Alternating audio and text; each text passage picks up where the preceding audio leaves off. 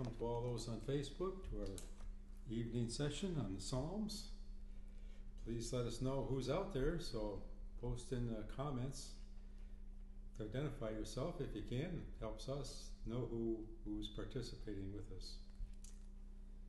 Okay, so here we have Andrew, Forrest, and Kathy, and myself. So last week we covered the Psalm 103. And what was the kind of lesson we had from that?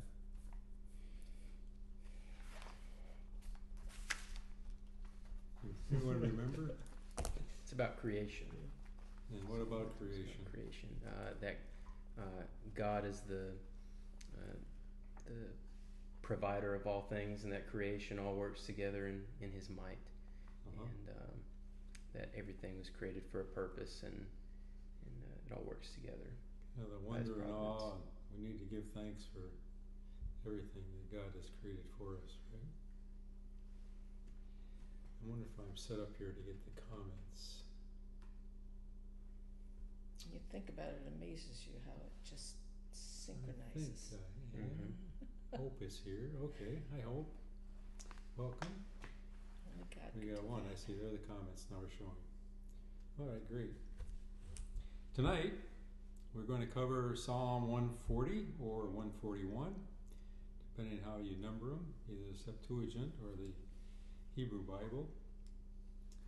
And if you all have a copy of the commentaries, if not, if you let me know, I can email anyone who just tuned in, and we can have Forrest here can email you a copy of it.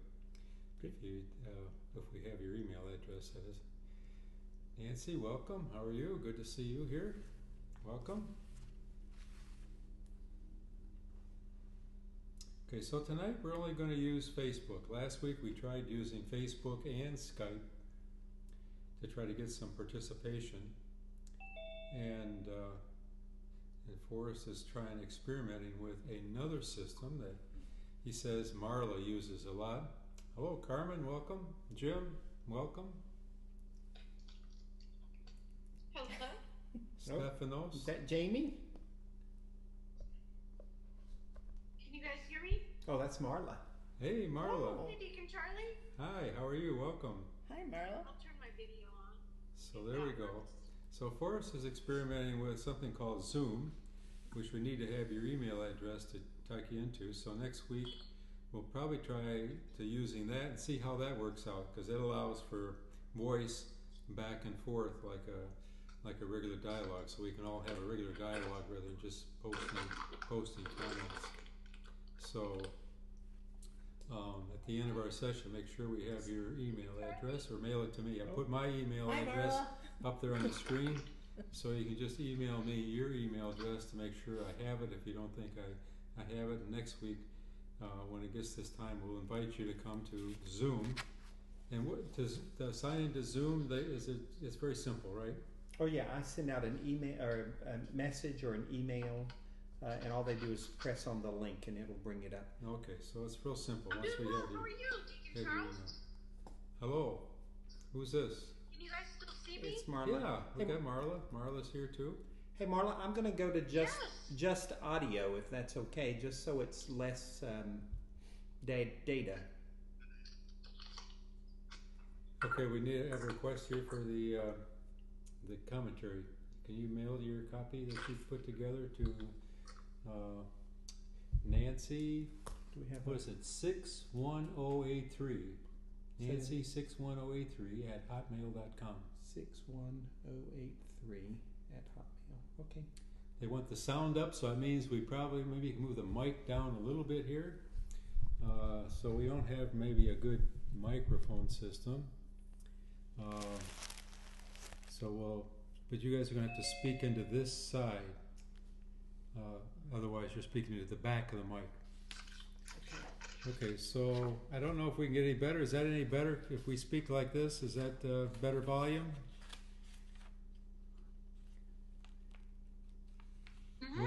We'll try it. Okay, so let's begin.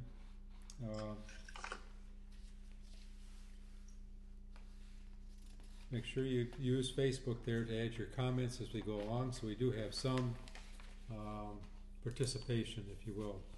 Andrew, you might want to move down to this chair too, so you're speaking into the mic rather than the back of the mic there. Okay, Father. Okay, we'll start with a 61083 at Hotmail. 61083 at hotmail.com. Yeah. Okay. Okay, it should be on its way. No, it said it failed to send. Let's try another one. Hope Kapatanikis says yes on the sound. Okay, good. I'll try to speak up. Holler if I don't. So I tend to have a soft voice to begin with, so I usually have to be reminded to speak up a little bit. Okay, let's start with the prayer. In the name of the Father, Son, and Holy Spirit, let us pray. Shine with our hearts, O loving Master, the pure light of your divine knowledge. Open the eyes of our minds that we may comprehend the message of your psalms. Instill in us also the reverence for your blessed commandments, so that having conquered all sinful desires, we may pursue a spiritual life, thinking and doing all those things that are pleasing to you.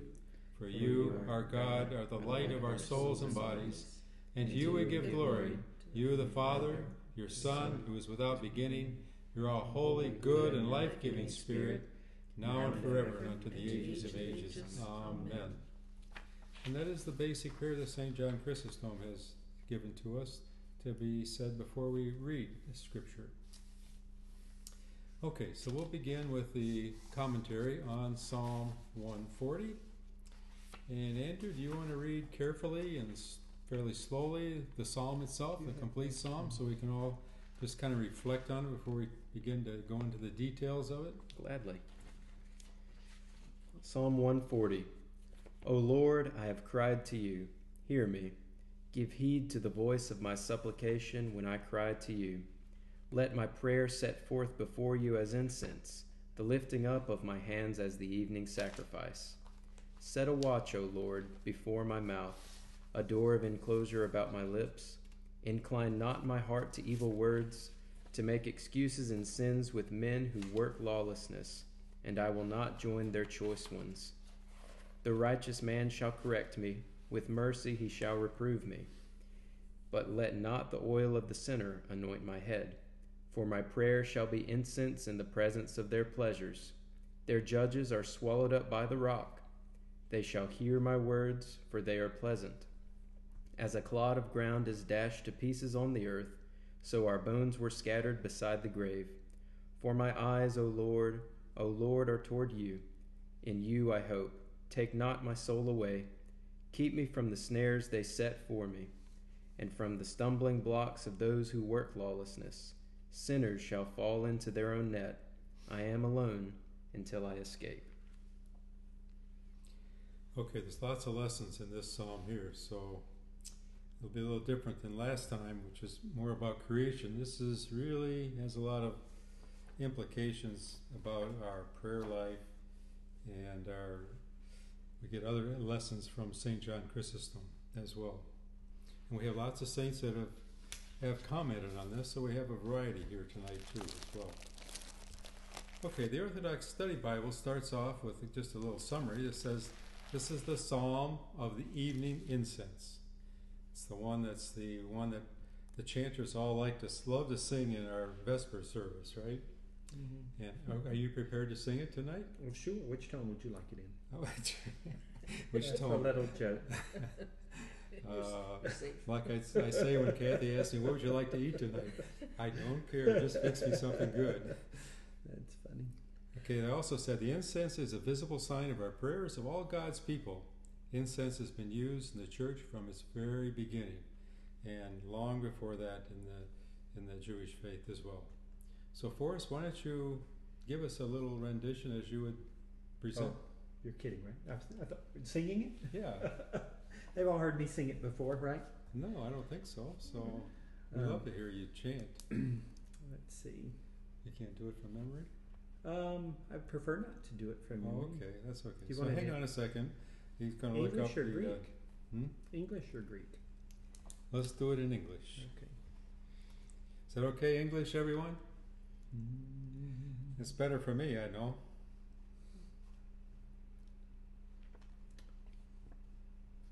Na na na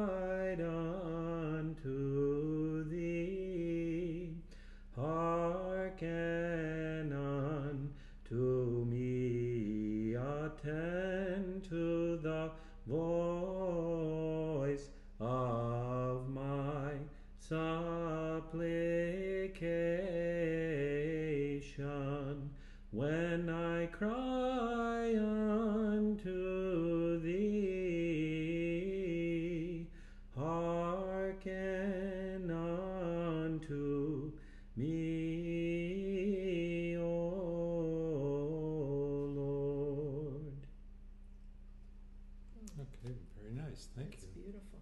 Thank you. So do the other verses get sung That as well sounded normally? beautiful. Thank you, sweetie. Do the other verses get sung as well normally? So once it gets to the set, O Lord, a watch, those go more quickly. Okay. All right. So let's go on. Let's go on with the commentary. And this is also, of course, when we sense the church at this time too. When they talk about the incense, when that verse comes up, is when the deacon begins sensing the church in the vesper service. Okay, St. John Chrysostom tells us, and he says they prescribed its recital as a kind of saving medicine and cleansing of sins, so that whatever stain that we have had during the day, all, whether it's at home or wherever, we might, on coming of the evening, get rid of it through a spiritual air. So it's a very significant psalm in this sense, designed to help us cleanse ourselves from the sins of the day. So that's why it's put in our evening services. And the Jewish Psalter, Tehillim, says this psalm teaches an important lesson, that we should pray for the divine assistance, that our mouths not speak what is not in our hearts. That probably gives us a little thought, right? The gatekeeper only allows the gate to be opened for a good purpose. Let it be the same with our lips. And we'll see, St. John Chrysostom will come back to this fairly, and a couple of the other commentators with vengeance, as you will see, as maybe one of the lessons from this psalm. Okay, verse 1. O Lord, I have cried to you. Hear me. Give heed to the voice of my supplication when I cry out to you. So Chrysostom asks the question, why does the psalmist say, I cry to you? Why is he using that terminology?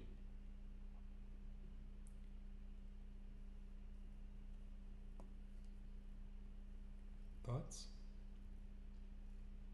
Well, we can read what John Chrysostom says, okay? Since no one's willing to venture their own thoughts on that, and maybe it's not any different than what he says. He says, in other words, just as one shouts, exhausts all energy, so too one shouting in the heart gathers together all powers of the thought. In other words, our crying to the Lord is like a way of concentrating our energy and directing it to the Lord. So then that makes a lot of sense, doesn't it? Mm-hmm. So it's not just saying a prayer, dear Lord, or our Father who art in heaven, hallowed be thy name, but crying out with our prayer in a very purposeful and with lots of energy is something that's they're saying the psalmist is calling us to. And Chrysostom also makes the comment, says, many standing for prayer who do not raise their shouting to God, he says, while their lips shout to God and bandy about God's name, the mind of none of them is attuned to the words. So I don't know if anyone's like me, but I find this problem quite frequently, that I can be praying and then all of a sudden my mind is going somewhere totally different. Is this an issue anyone else has? Only you, Deacon. Everyone here raises their hand. I have perfect concentration when I pray. I don't know what you're talking about. Okay, Marla says she has no difficulty whatsoever. That's true of all of us. Jamie's here experienced too. that too. Jamie joined in, Deacon. Okay, so welcome, Jamie. So it is a common problem, isn't it? So again, that calls for why we should cry out, right? Because when we're crying out, what do we do when we get distracted like that? What are we taught to do? Bring ourselves back. Focus on the words and focus our attention and put some energy into it. Either maybe change the pace of your prayer, change your attitude towards your prayer, so you bring yourself concentrating on God. Because they say a prayer that isn't concentrated on God is not a prayer. So when you have that distraction, you're no longer praying, even though you're saying the words of the prayer. Okay, and later on he says in the second paragraph, so we all know the lesson from that first point, right? He says, you're praying not against your enemies. So he's kind of giving us an idea of what we pray for, or what we don't pray for, in this sense. You're praying not against your enemies, nor for wealth or material advantage, not for influence and reputation, not for anything passing, but to those unending and immortal things. Don't we tend to pray for those things that we want for this material life? For those unending and immortal things, he says. Seek the kingdom of God. Scripture says, remember, and all things will be given to you in my crying out to you. Do you see how he wishes us to call with zeal and with enthusiasm? So it's not just with the energy, it's also having the right topic for prayer, which is why we always advise people to use the prayers of the church. Because when you use those written prayers, they keep you from having basically self-centered prayers. Not that they're not all that bad, but they're not necessarily that good in terms of what your ultimate goal is. What is the ultimate goal? We just said it here, right? Seek the kingdom of God, that we want to be with him with eternal life. Chrysostom used to do this in his preaching too. If he would see that the people were eager to hear what he was saying, he would give them more. He would go deeper, but if they were kind of dull of hearing, he would just wrap it up and move on. And leave, right? I've said enough. See you tomorrow, right? Hard to believe it, since he always talked with so many words. He also goes on and says, imitate the apostles. They suffered countless calamities. Surely they did not say, squash them or kill them. Do you see prayer characterized by sound values, demanding no punishment of enemies despite such calamities? We see that in all the lives of the saint too, don't we? Not only in the Christ and the apostles, but in the martyrs of the church. Okay, let's go to the next verse. It says, let my prayer be set forth before you as incense, which this prayer gets its name from this verse, actually. The lifting up of my hands as an evening sacrifice. So we're setting our prayers as incense and lifting up our hands in the evening sacrifice. So I think many of the commentators here tried to explain to us the context of this, which comes from the Jewish practice of ancient times about the evening sacrifice. And I'll just read, maybe Forrest, you want to read this commentary of Chrysostom in olden times? Start there and read the rest of it. Sure. In olden times there were two altars, one made of bronze and the other of gold. The former was public and accessible, available for the victims of the whole assembly. Other removed in the inner sanctum and behind the veil. In the outside altar, each evening a lamb was offered and burnt. It was called the evening sacrifice, and twice a day the altar had to be lit in the temple, besides other victims offered by the people. This was an obligation for the priests, so that in the event of no one had offered yet, in a house, and automatically morning and evening a lamb would be sacrificed and burnt. This had been legislated by God, indicating through this happening that there was need to worship him constantly, at the beginning and the end of the day. The kind of offering was sometimes acceptable, sometimes unacceptable, depending on the disposition of the offers in terms of virtue or vice. Whereas what was offered not for the sins of others, but was a requirement of law and a ritual of worship, was acceptable in every case. The psalmist therefore asked for his prayer to become like that sacrifice defiled by no blemish of the altar, like pure and holy incense. He is asking us to offer prayers that are pure and fragrant. The incense, even if itself is fine and sweet-smelling, but gives particular evidence of its fragrance at the time when it is mixed with fire. So too is prayer fine of itself, but becomes finer and more sweet-smelling when offered with ardor and glowing spirit. When the soul become a censer and light, a burning of fire, The incense should not be added unless the, I don't know how to say that word, brazier, had been previously lit. Do likewise with your own mind. First light it with enthusiasm, and then offer your prayers.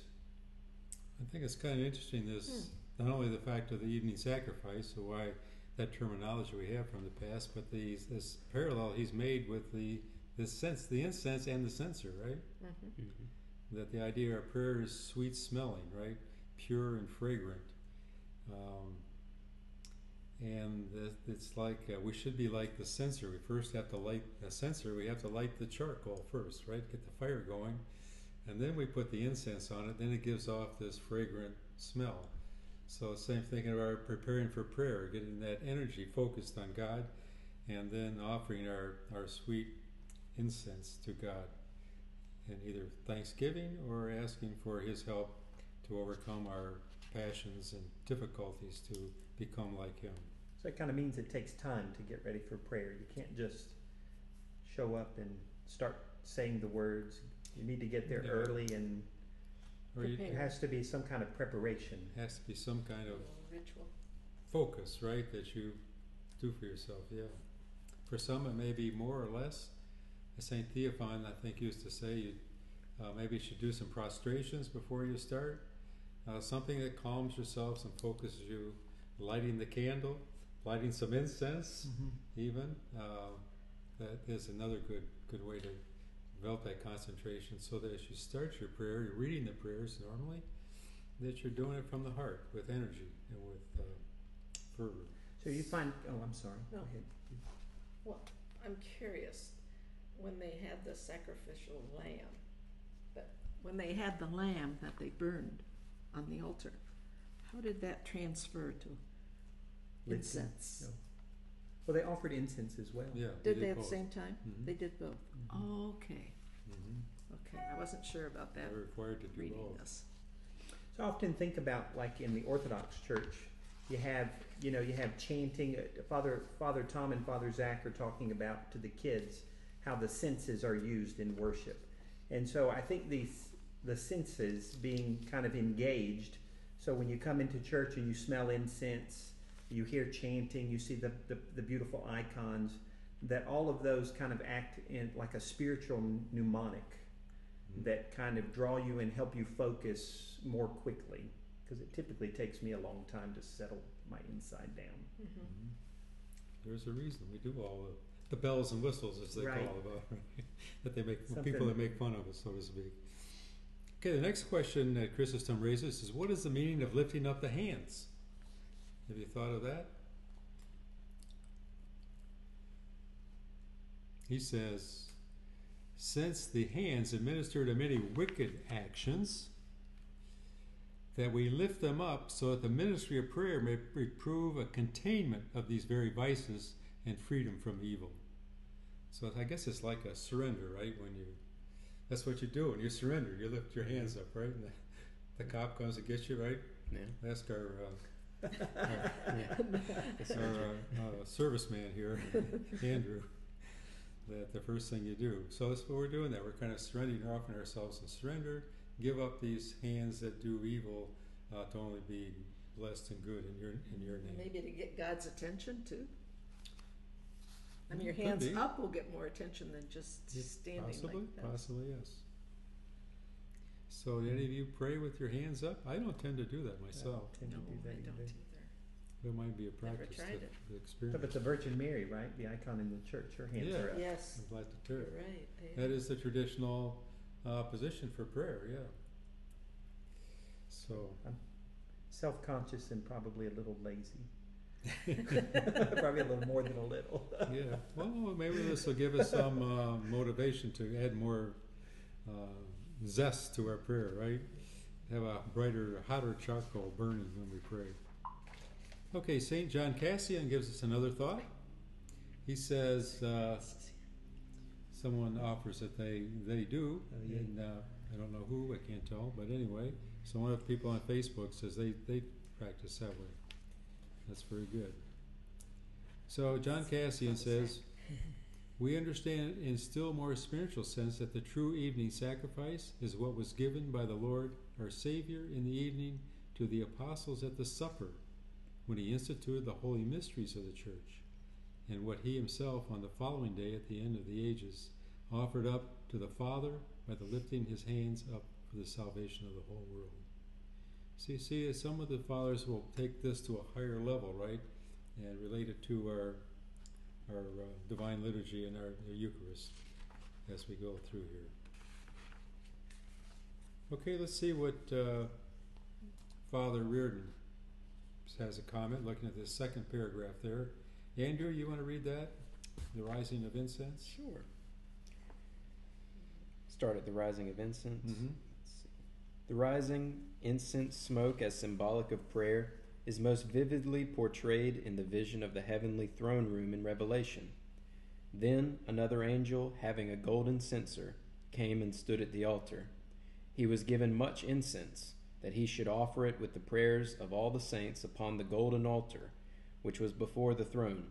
And the smoke of the incense, with the prayers of the saints, ascended before God from the angel's hand. So you can see this use of incense is rather fully integrated into the prayer of before the time of Christ and afterwards. Okay, let's go to the third verse. Excuse me. The third verse says, "Set a watch, O Lord, before my mouth." Here we come to the little moral teaching here. "The door of enclosure about my lips." So what do you think Chrysostom's going to tell us? He's never shy about giving us moral direction. He says, "Neither tongue nor mouth is of any avail unless reason is entrusted with the task of closing and opening with precision the understanding and the knowledge of what must be put out and what must be kept in. Let us guard our mouth constantly, set reason on it to close it, not for it to be constantly closed, but for it to open appropriately in season. There are times when silence is of more value than speech, as likewise speech is more than silence. Paul also says, let your speech always be gracious, seasoned with salt, so as to know how to answer each and every one. And this is the reason that Christ said, every idle word that people speak, they will give on account of. And Paul also says, let no foul speech issue from your mouth.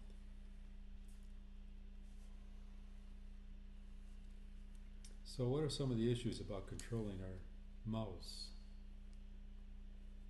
We're not good at it?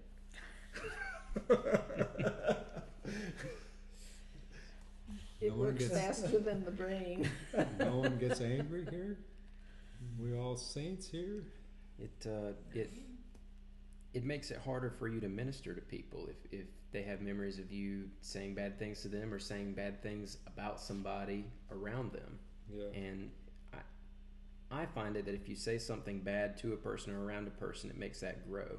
Whereas if you suppress it, it doesn't grow inside of you as much as it does if you vent it. Very true. So this is a problem of our age, right? It seems to me our tongues and mouths have become very loose. And people are not very careful about what they say and when they say it and how they say it. So it gives us all a challenge. I think we got a comment.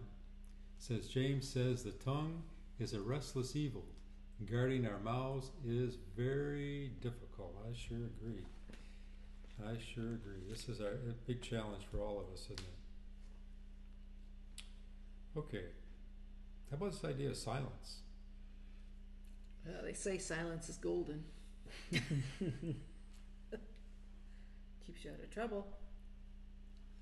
Okay, Chrysostom says, there are many ways to destruction to the mouth, such as when someone is obscene, ribald, vainglorious, boastful, like the Pharisee.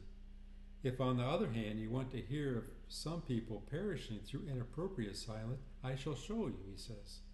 If you have not warned the people, Scripture says, remember, while they will die in their sin, their blood I shall require at your hand. So there are times we need to speak up, right?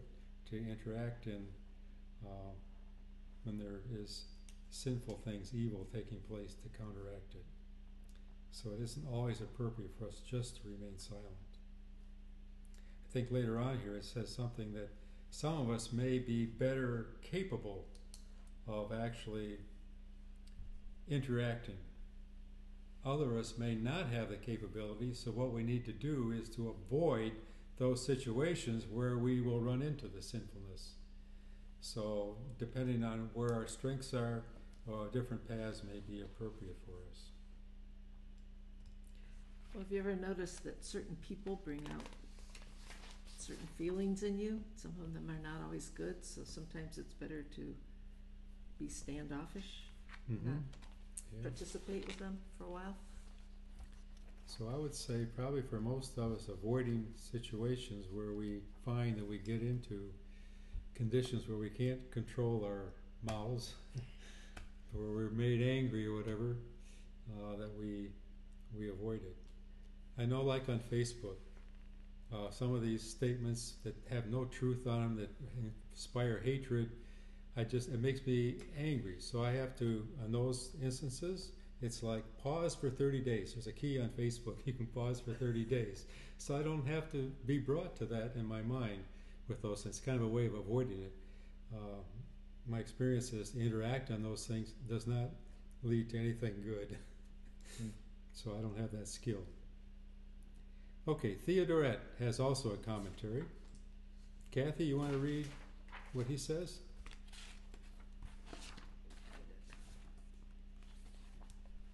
Start from the beginning, the creators. Surely, it's the creators, yeah, that's right. The creators gave 2 walls to the tongue, one of teeth and the other of lips, to check the irrational impulses. Nevertheless, the inspired author begs to enjoy other guards as well, afraid lest he utter something improper while lamenting his lot. In fact, history witnesses to the fact that even when pursued by Saul, he could not bring himself to say anything blasphemous at all. Instead, when they were trying to kill Saul, David referred to him as the Lord's anointed, and in addressing him, he called himself his servant. And the one who reported his death, bragging he had done it, he dispatched in the words, "Your blood be on your head for claiming to have done away with the Lord's anointed." Yeah, David gives us such good examples of how to deal with an enemy, doesn't he? So in that way, he constantly mirroring the way of Christ, who is also that way. Okay, how about St. Augustine here? My note here says, raises the bar. Let's see what I meant. There are many things that we do not speak from the mouth. Oh, okay. This is going about, we have an inner voice too, right? We do not speak from the mouth of the body, but shout from the heart. Yet no word of anything proceeds from the mouth of that body in whose heart there is silence. Thus, whatever does not emanate from there does not sound outside, but what does emanate from there, if it is evil, even though it does not move the tongue, defiles the soul. Continence, therefore, must be placed where the conscience, even of those who are outwardly silent, speak. And he continues this in the next verse. So let's read the next verse. Incline not my heart to evil words. So we're going from the voice to the heart. To make excuses in sins with mean men who work lawlessness. And I will not join with their choice ones. Forrest, you want to read this comment by Augustine? Kind of Sure. continuing what he said earlier. This inclination of the heart, what is it if not consent? For he has not yet spoken who has not yet consented by an inclination of the heart to the onrushing suggestions in his heart of any act whatsoever. If, however, he consented, he has already spoken in his heart, even though he has not made a sound with his mouth, even though he has not done the deed with his hand or any other part of his body, he has committed it because he has determined in his mind to do it, and he is guilty of the act. By the laws of God, even though it remains concealed from the sight of people, the word being spoken in the heart, though no act be committed in the body. So what do you think about this? Jamie, what's your thought?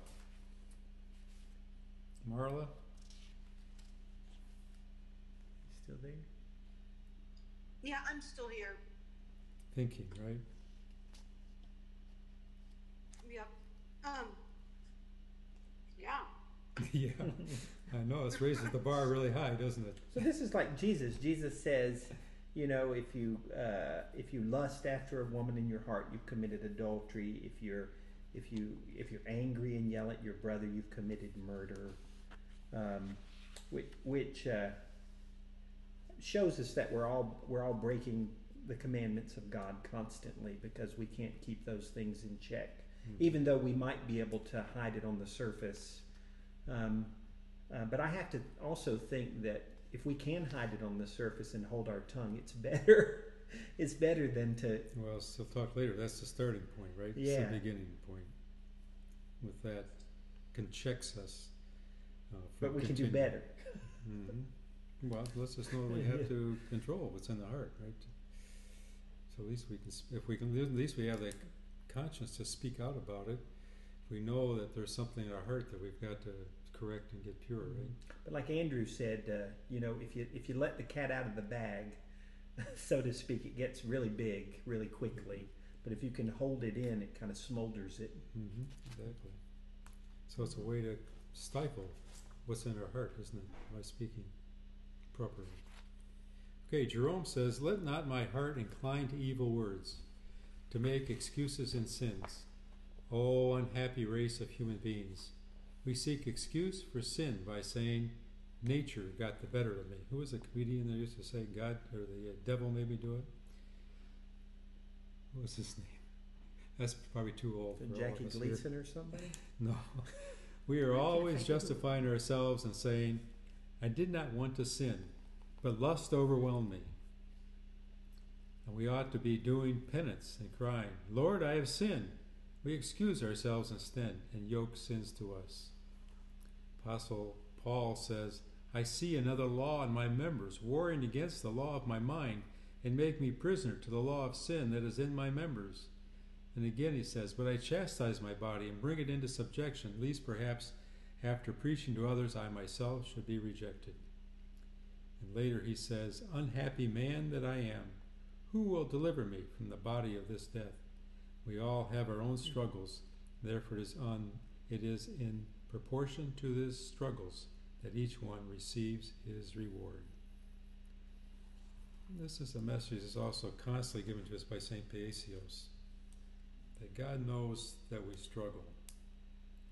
He knows we all start with different sets of conditions. Some of us are in conditions that are very difficult. So some of us are going to be able to do things more like Christ than others. And God's going to know this. And so we have to remember that all we can continue to do is give our best effort to controlling what's in our heart, as an example. Any other excuses that we know that we give ourselves for our sinfulness? I mean, we all live according to, in lives that are not according to Scripture, with the abundance of resources that we use and live in, and compared to what we're all taught. We all make excuses. So how do we make? What excuses do we I make? think that we blame other people for our anger and our sin. Like we think, well, if this person just acted righteously or this way or that way, like I didn't want to get angry, but it's shifting the blame instead of taking responsibility. Mm-hmm. Mm-hmm. Easy to do, right? I agree, and I think that we not only put the blame on the cause, but also on the effect. Sometimes we can say this person had it coming to him, or something like that. You know what I mean? That what we did was justified because we justify our anger. Right. We call it righteousness. Right. Righteous anger.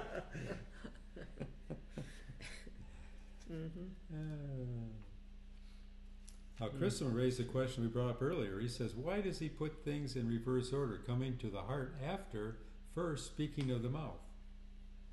It's a pretty good question, right? Why did he start with the heart? He says, let the doors be closed and the evil thoughts will quickly be subdued. So in other words, if we can have the will to close the mouth, we can subdue what's percolating in our hearts. Make sense? Okay, That's also where ask, patience comes in again, right? yeah, that's Use your part of it. patience and think about it Patience is before another great just virtue. reacting. Or- Which is hard yes. for Greeks to do.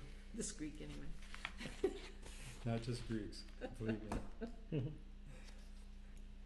What are the words of wickedness? He asked, which is also in this verse. He says, many and varied, those that each plots, traduce, or slander, speaking badly of God, repel virtue, pursue vice, words cheerfully listen to, incorrupt teachings, and careless living, and the like proceed from deep wickedness, calls it. So none of us are wicked, are we? Really? He I can says, think of a few people. yeah, other people, right? But they're not here, are they? I got it. Not of here, course. it's rude.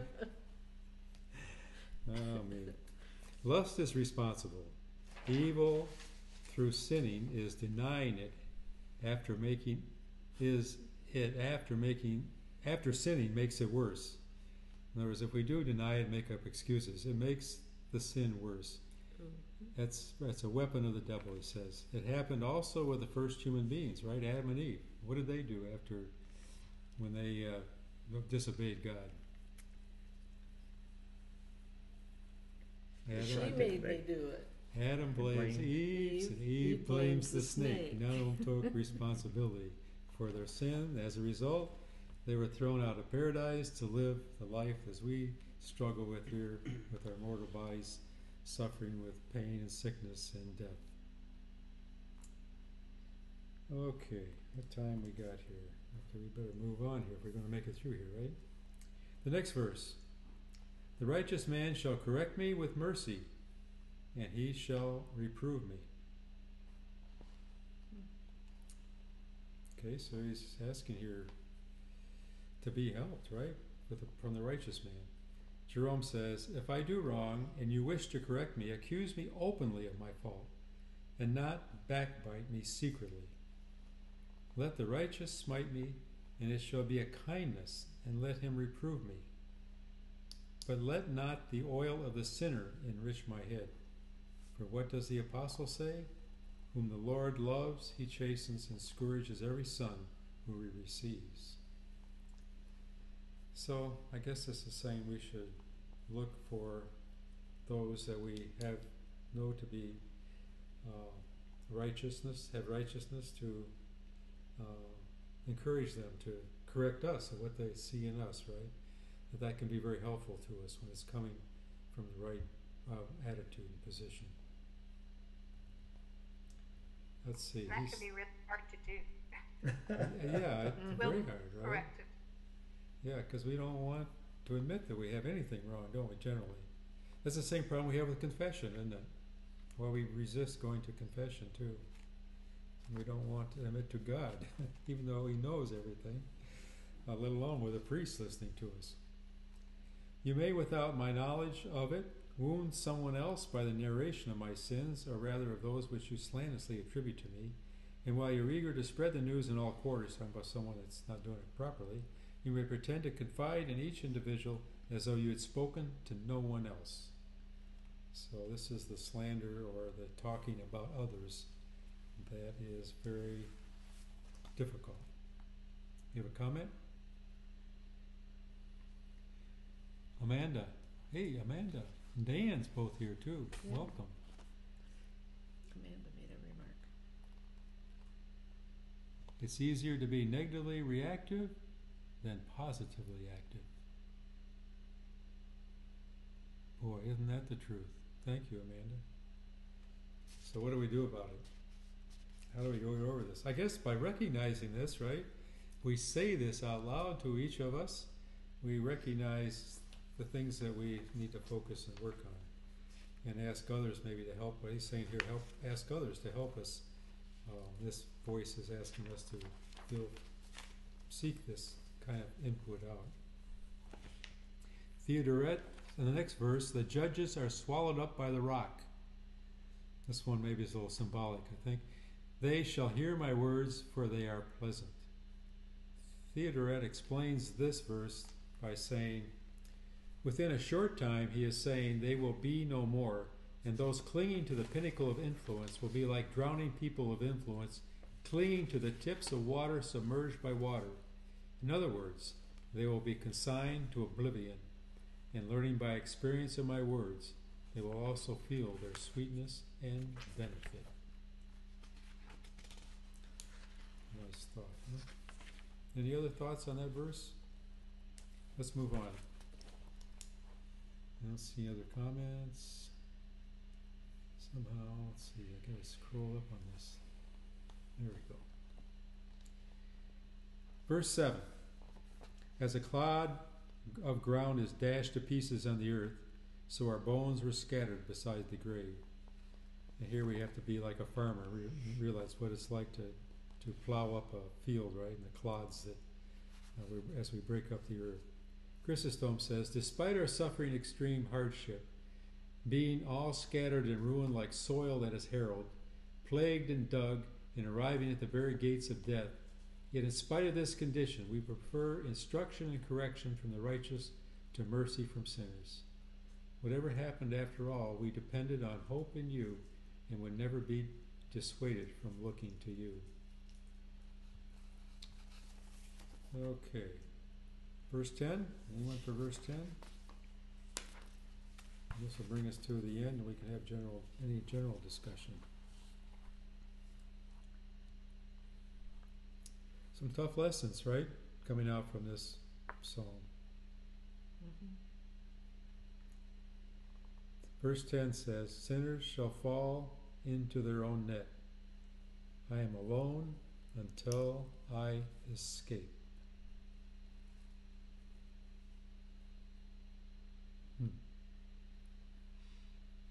Who wants to read this commentary? Andrew? Sure.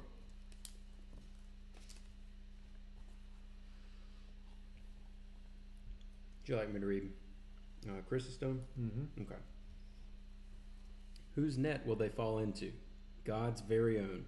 That is to say, they will be snared, they will be caught, the righteous, to the point of correction and awakening their sound values.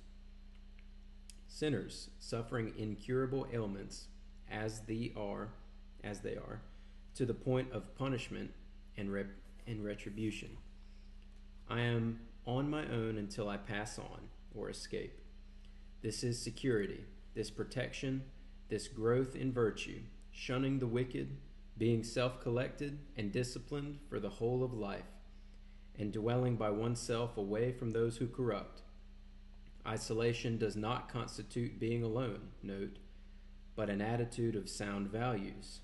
In this way, people who live in the middle of cities with their tumult and business can be on their own by shunning the corrupt gatherings and devote themselves to the assemblies of the righteous.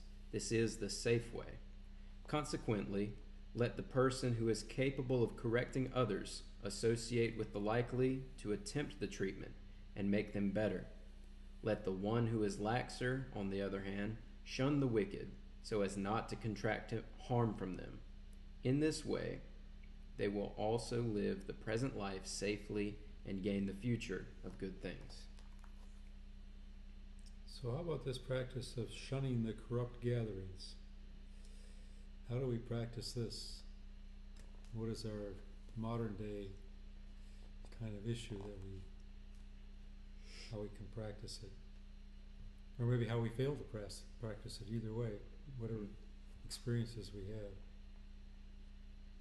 It's probably a pretty important strategy, right? What does that mean in your lives? For me, being young, it means what kind of social gatherings I go to, right? I'm in college and then also in the military. And not to say anything bad about the military, but you have people from all different lives, people who do and don't have faith and people who have different morals. And you have to evaluate those things and what's going to be happening before you decide to go somewhere. For me, being in my 20s. I think that's probably true everywhere. Social gatherings is where a lot of sin takes place, isn't it? Mm-hmm. If we're not careful. Just who you associate with who you spend your time around, and who you listen to. That can even mean things like what you watch on TV and movies, and because it all goes into your mind. Good thought. It's everywhere, though, isn't it? This impulses we get, right? It's not just movies, TV anymore. It's on the internet. All kinds of forms of things on the internet. We have that with us all the time. Yeah, Right. we carry it in our That's for pocket, right? We got this. I mean, everywhere. These phones, and they give us alerts to things, and we look at stuff, and everywhere. These movable signs, these active signs that are out there, you know, the big advertisement signs and stuff. They've got all kinds of stuff on them now too. Good, bad, and everything in between. So if it's a fast day and there's a big bash coming up with lots of drinking and singing and all that kind of stuff going on, who knows what else, what should we do? Is there a conflict between being social and following our way of life as an Orthodox Christian? Or is that just part of the struggle? What do you think?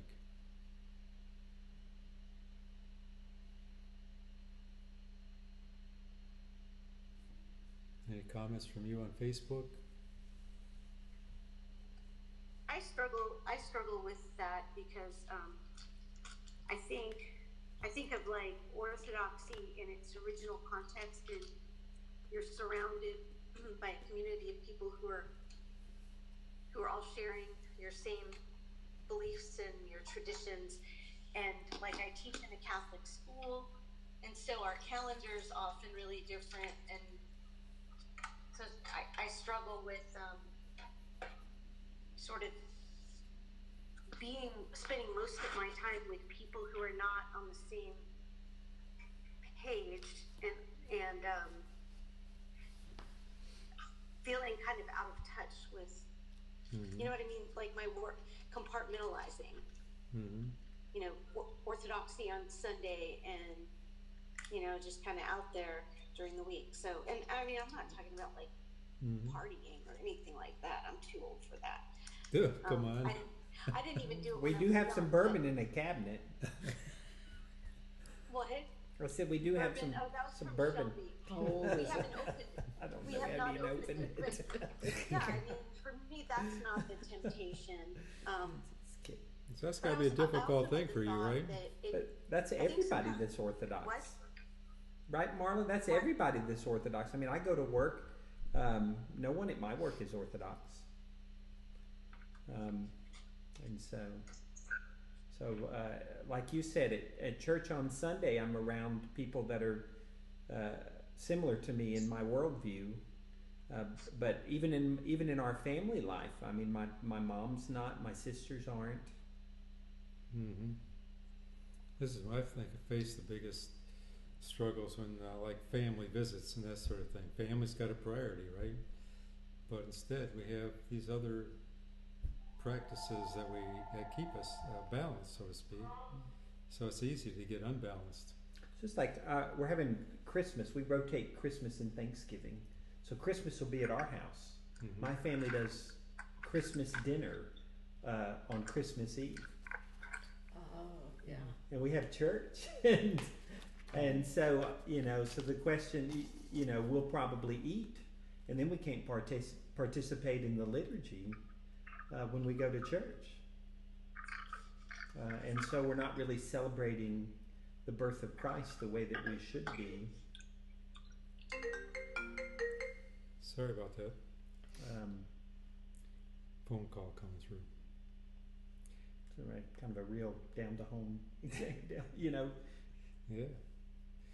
So we all struggle with that, don't we?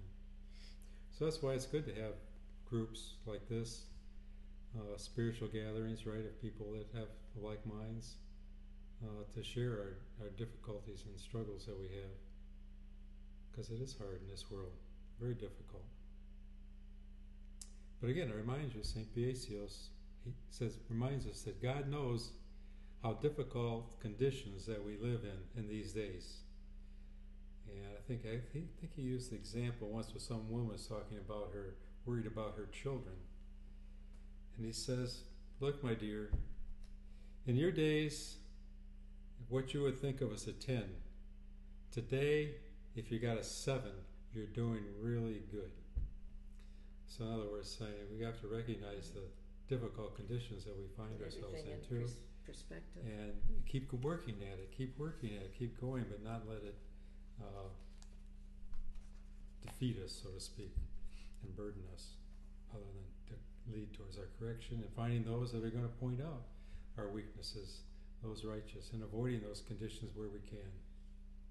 But we can't avoid them all. We have to go to work. Well, there's one big thing that I know a lot of the Orthodox ladies groups have asked me and have concern about is going like to a wedding reception Saturday, okay? And you dance and you eat and you have a glass of wine or whatever, and the next day you go to church and take communion, and that doesn't sit well with them. Well, of course, that's a misunderstanding too, because Saturday is not a fasting day; it's the Sabbath, right? So I guess we should not be. I don't know. It's not the same thing as the church gives us permission to celebrate on that day. So, but doesn't that vary? Like Jacob's godmother in California, when she came here, she said she didn't receive communion on Sunday because we had gone out to dinner Saturday night, and in her parish, from 6 o'clock on is when the fast begins. So that's where you have to follow your spiritual father, and for most Greek Orthodox, it's from midnight, is the way it's interpreted in the United States here. But a different spiritual father might have a different direction for you too, so we have to be obedient to whatever direction we get from our spiritual father. That's true. Okay, let's wind up by just reading through the psalm again, and then see if we have any different thoughts as we read through it. I'll read through it here. So we have a comment. Anyone else having trouble connecting? Oh, we got trouble with connections. Oh, I'm so sorry. So I wonder if Facebook, it's just itself. Maybe we got these two things going. We're on the same No, this internet, is on right? my phone. So it's going through the phone, not through the internet? Mm-hmm. Oh, he's running up our data. Oh, you know it, girl. So That's why I have you on audio. anyone else having trouble connecting on Facebook? Anyone left? It's because they couldn't connect, maybe, huh? Well, I didn't even try Facebook. I'm just on Zoom. So hopefully we'll get some feedback on that. And we'll try, next time we'll just try Zoom and see if that works better. Carmen says, anybody else having trouble connecting? So if someone says no, So she must have. so I'm good. So that's good. Okay. Not everyone's having trouble anyway. That's good to hear. So, Deacon, it might also be good to have people that want to participate to send their email to you, or we can send this out so that they'll have a copy of it. They can print it out at their home. Yeah, I did those that were here last time. So those of you that are on Facebook, email, I got the email address posted there on the video. So send me an email and I will keep you posted on the next session, which will be same time next Monday. And I'll send you the commentary as well as how we'll be holding it, because I think we'll probably be contacting you through email to join Zoom, So maybe be available a few minutes before 7, like 5 minutes before 7, so we got time to get everyone connected, and then hopefully we can have a more of a dialogue through this Zoom conferencing network. Okay, let me read the psalm, and then we'll say good night. O Lord, I have cried to you. Hear me. Give heed to the voice of my supplication when I cry to you. Let my prayer be set forth before you as incense, the lifting up of my hands as an evening sacrifice. Set a watch, O Lord, before my mouth, a door of enclosure about my lips. Incline not my heart to evil words, to make excuses and sins with men who work lawlessness, and I will not join with their choice ones. The righteous man shall correct me with mercy, and he shall reprove me. But let not the oil of the sinner anoint my head, for my prayer shall be intense in the presence of their pleasure. Their judges are swallowed up by the rock. They shall hear my words, for they are pleasant. As a clod of ground is dashed to pieces on the earth, so our bones were scattered beside the grave. For my eyes, O Lord, are towards you. In you I hope. Take not my soul away. Keep me from the snares they set for me, and from the stumbling blocks of those who work lawlessness. Sinners shall fall into their own net. I am alone until I escape. So through the prayers of our Holy Fathers, O Lord Jesus Christ, your God, have mercy on us and save us. Amen. Amen. Okay, thank you everyone for participating. Hopefully we'll see you next week. Good night. All right. Bye, ladies. Good night, everybody. Good night. Bye, Jamie. Bye.